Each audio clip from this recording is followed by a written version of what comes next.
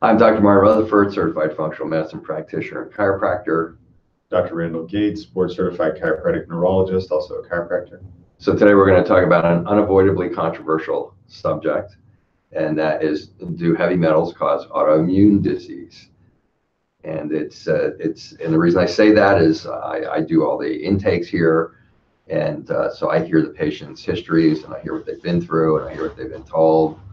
We get a lot of patients that come in here who've been through a ton of heavy metal stuff. By the time they get here, nothing happened. I have heard the stories of the person who's gotten mercury out of their mouth and they got better. And I've also seen way more people coming in here with neurological reactions from heavy metals and everything in between. So it's a primary tool for some physicians. There's just been a lot of research over I think at least the last 5 or 6 or 8 or 9 years. At least I know, like in the thesis book, he even was already citing research on the fact that it wasn't good for everybody. Mm-hmm. Dr. Karazian, who wrote a book on brain, and so it's when I say it's kind of controversial, the people who hang on to it still seem to cling to it. To me, as a primary factor. Now there are also chelations that you can get online, chelations in the mail. And I'm not sure that, that's a good thing to do without some sort of a background and information as to what you're getting into, maybe even an understanding of what can happen if you have certain abnormalities that a lot of autoimmune patients have, like a bad blood-brain barrier, bad gut barrier, bad lung barrier. Anyway, Dr. Gates is going to study. He's going to talk about some of the new studies and some of the things that we've seen here. We don't see a lot of heavy metal problems here, and we do primarily chronic pain. We do Lyme disease. We do fibromyalgia, peripheral neuropathy, chronic fatigue. We do all kinds of peripheral neuropathy. We do all these things that heavy metals are supposed to do. I honestly only remember one case where we had the gout chelated for heavy metals, and it was like a miracle. Mm-hmm. And it was like a miracle. It was like one of the most unbelievable things I've ever seen. But we see like 6 to 10 new patients every week. And right. every week, all year long, for I think it's Dr. Gates' 9th year here. Going into the 9th year here. So and we get pretty consistently decent results in chronic pain. Mm-hmm. And so we're going to share with you our observations, and Dr. Gates is going to share with you his understanding of the most recent understandings of the summation of his experience and research on heavy metals and their potential. No, that's wrong. And whether they're involved or not in autoimmune problems. So I hit them all. That's a very sticky subject. Well, you know what? It needs to be unstuck. I'm with you. So here's the reality. You have a lot of alternative practitioners out there who are doing heavy metal treatments or doing chelation treatments, whether it be taking chlorella, alpha lipoic acid, or taking IVs of chelation treatments, 20, 30, 40 of these treatments at a time in order to rid the body of these heavy metals. Now, the studies on the association between heavy metals and autoimmune disease came from Brazil, and they were looking at miners down there. Now, their environmental regulations for mining practices, when these studies were done, I believe were not as stringent as like what we have here in the US. So just know that generally in the Amazon, mercury levels are much higher than they are, let's say, in the United States. Probably because some of the mining, the water, you can imagine, because the water in general, just in general. But they looked at these miners who are, have their hands in vats of mercury every day, and they found that they had a mildly higher percentage of autoimmune disease. I believe it was around 15% of them had non-organ specific autoimmune markers. It's still relatively low, and these are guys who are hands in the immersed.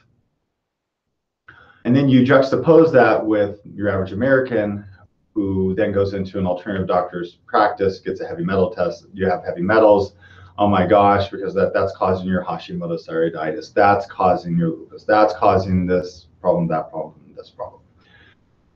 And basically the problem with that paradigm is that when they do the research, they find that all of us have heavy metal burden here in the United States. If you do a pre and post provocative challenge, meaning there are different ways to test for heavy metals. You can just take a blood sample and say, okay, Dr. Rutherford, do you have mercury floating around in your blood? You can just do a urine test where Dr. Rutherford, urinate into this jug and let's see how many heavy metals are coming out of your system. And then we can also do a test where he would urinate in the jug, and then he takes a pill that's a chelating agent to see how much gets pulled out of his body, and then he urinates in the jug and we see how much is there. And it's, how would you relate it? It's almost like the magic trick, at the carnival. I mean, it's just, oh my gosh, it's there. Plus, we are heavy metals. I mean, we're not mercury, metals, okay, but when try going without iron. Yeah. Or many of our electrolytes, many things that make our nervous system and our muscles work.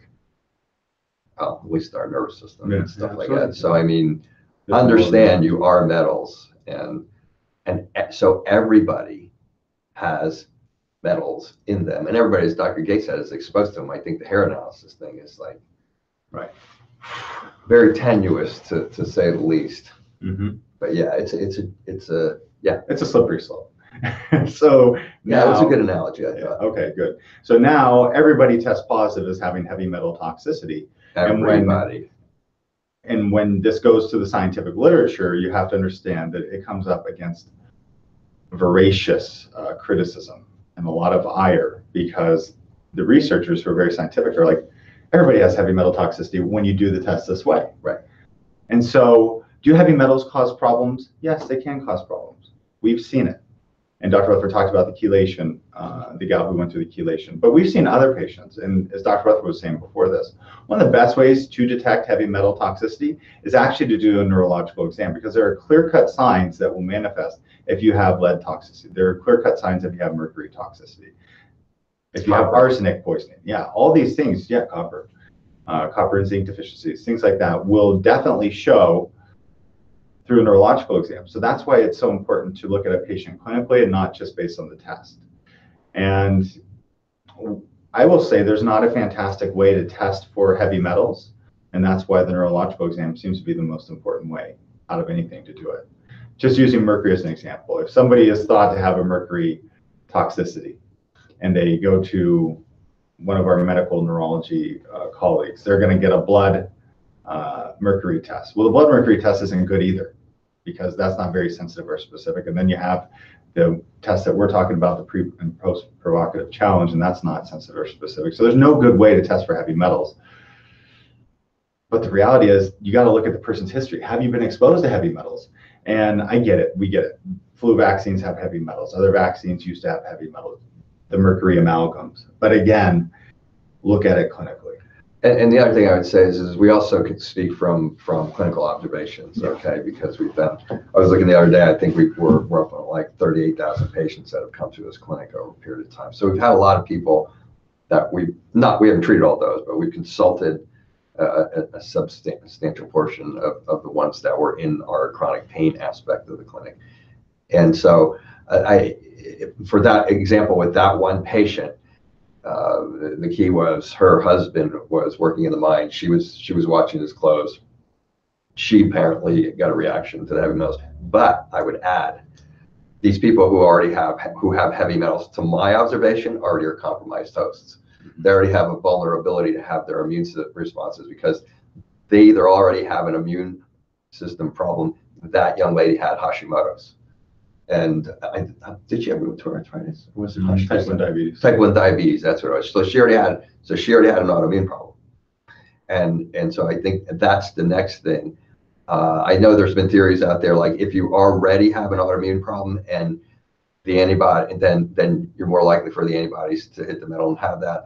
Apparently that's not a real clearly proven theory. But I would say, I do think that what we find in people who come in and they say, this happened on January 9th, 1987, and I had my mercury taken out. It's the same thing as me hearing, this happened on January 9th, 1987, I had a car accident. This happened on January 9th, 1987, I had a baby. I was stressed. My husband let me know that he was having an affair. and on and on and on and on. So to me, my observation and listening to all this is that usually the patient who does respond and have a heavy metal burden, that is part of their clinical picture, would seem to me to already be compromised in some way. Maybe they're in post-traumatic stress syndrome, chronic fight, flight, sympathetic dominance. If you've watched us, you would know what that is. If not, we have a lot of talks online about that. But that's just an observation. Right. It's not anything that's in the literature, but it's something that my ears go up when a person puts a date down, because I'm always going to hear the history from that date on. And then as soon as they're done, I'm going to say, so how were you beforehand? And they're always like, well, I did have this and I did have that. And there's usually an autoimmune or chronic pain component there. Now, is that a fact? I don't know. I'm just sharing with you what we've seen. Okay, so. I agree completely. Okay, yeah. And so I guess the crux of the argument is you can do all these other things to prevent having to go through the heavy metal detox, which of course there are stories of people where it works for them, like you've talked about. Get all the mercury out, they felt really well, or yeah, that case that we're discussing. That one. But also keep in mind, if it doesn't work, then what do you do? And the chelation treatments are not cheap. So that's where we just want to get this information out there, because a lot of people think, oh my gosh, my test is positive for lead or bismuth or mercury, and that's my problem. In our experience, most of the time, that's not the problem. Okay. Not saying never, just saying most. Correct. Not saying never. Yeah. Okay. I think that covers it. Yeah. If you have any other questions, you can go to powerhealthtalk.com. If you want us to talk about a subject, just send it to us in the comments section, and we appreciate you watching.